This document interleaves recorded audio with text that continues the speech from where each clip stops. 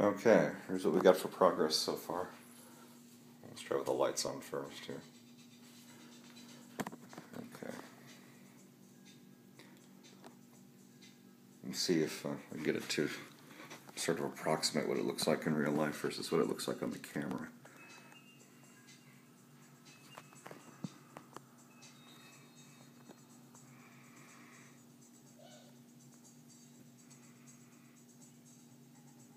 Sort of like that. Maybe a little closer. What I've got it doing right now is reading the current time and picking the correct number, out of a series of bitmaps that I've provided it with, and rendering the time.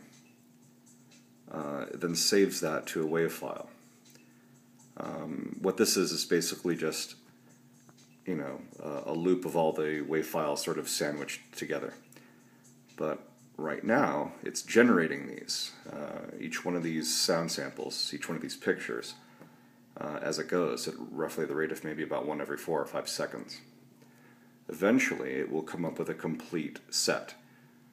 The idea being, just let this thing run for a while, and it'll eventually, build the corresponding sound sample for every possible combination of time. So, yeah, that's actually pretty close to what it looks like in real life. So let me get that in focus. Maybe a little better.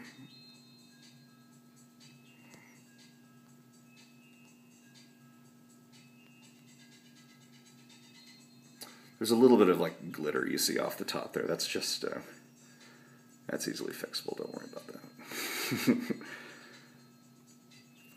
Let's see the intensity up a little bit.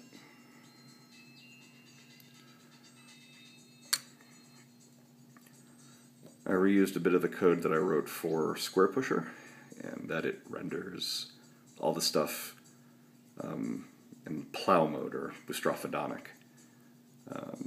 That result is a pretty good looking picture for 48 kilohertz, as you can see. Anyway, that's what we got so far. More later.